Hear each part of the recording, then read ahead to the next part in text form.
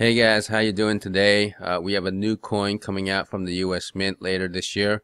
It is the American Liberty 225th Anniversary Gold Coin, which was unveiled earlier today. It says, kicking off a year-long celebration of its 225th anniversary, the United States Mint unveiled the 2017 American Liberty High Relief Gold Coin in a ceremony today at the Department of Treasury in Washington, D.C. So let's take a look. Oh, nice. Very nice. Images of the obverse, edge, and reverse of the 1792-2017. So it's dual dated. American Liberty 225th Anniversary Gold Coin. And I believe it's 4 nines. 1 ounce, 4 nines. So it's going to be soft gold. You got to be careful, don't jiggle the thing in the airtight when you get it. I'm sure many of you who bought the first one will want this one, and from what I can see here, I think this one looks better than the first one, right? So let's read on here. Highlights of the 225th anniversary coin include an ounce of 4.9 fine gold, an increased level of detail, a proof finish. Well, that's good. So it's going to be a PR or a PF designation for the coin if you're going to get it slabbed. Raised edge lettering with stars, and a 1792-2017 dual date. Very good. Then there is the design. Its obverse or head side depicts Liberty as an African American woman facing left, wearing a crown of stars in the homage to the bronze statue of freedom topping the dome of the U.S. Capitol. So here it is. It's kind of the same there and the same here, okay?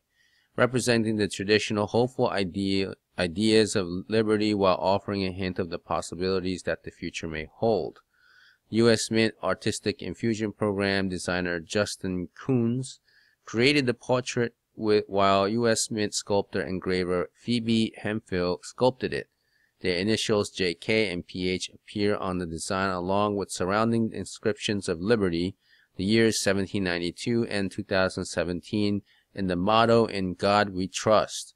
Now, for those of you who didn't know, there was some type of like unveiling, and it was recorded, or shall we say live streamed, and now they have a recording of that live stream. I will leave the link in the description box down below if you want to watch it, and I'll show you just a little glimpse of it. So it's about 26 minutes long. I did not watch this. I just kind of like skipped through. There's different people coming up and talking about the coin, and maybe she's one of the people that designed it. So, you guys could take a look if you want more of the details with regards to this coin. So let's continue on with the coin. That's the full obverse depiction of the coin. Very nice. Closer look at the coin. Okay, so the reverse or tail side depicts an American eagle in flight with circling inscriptions of United States of America, E pluribus unum, $100 and 1 ounce 4.9 fine gold. Toward the bottom left has the W mint mark for West Point. All right, that's a very nice eagle there. You know, the U.S. coins always have great eagles. That's just the way it is, you know. And initials of CTC and MG complete the artwork, representing U.S. Mint Artistic Infusion Program designer Chris T. Costello and U.S. Mint sculptor engraver Michael Gadiso. I don't know how to say that. Gadicioso. I don't know. So there's a lot of people involved in designing the coin. It sounds like it's 4 people. And yeah, it's a high relief. 13. It says here, adding to its collectible appeal, edges of the high relief gold coin show raised lettering of 225th anniversary and 13 5-point stars. This coin, I'm like, oh, I wonder if they're gonna make the silver one, right?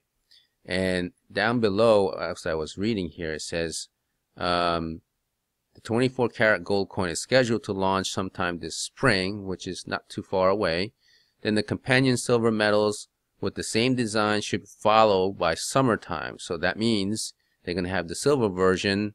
I don't know what the mintage is going to be, but those coins blew up big time last year when they sold the 2016 version of it, of the 2015 gold coin. So we'll have to wait and see how that turns out. And most people aren't going to be able to buy the 1 ounce, so people want the 1 ounce gold coin, so they're going to want the metal. And you know, I wanted the metal, but you know, that just sold out, right? Because they only made 12,500 each for the West Point and the San Francisco one. So the first 2015 Liberty Gold Eagle, this one here, sold around 49,000 coins, right? And we'll see what happens with the Liberty metal. Here's the silver one. Now these sold out in like within the first 5 or 10 minutes. I mean, it was like bye-bye. So that's what we got. I still don't have this coin, but hopefully for those of you who are collecting these, you get a chance to get both of them, right? At least one of them.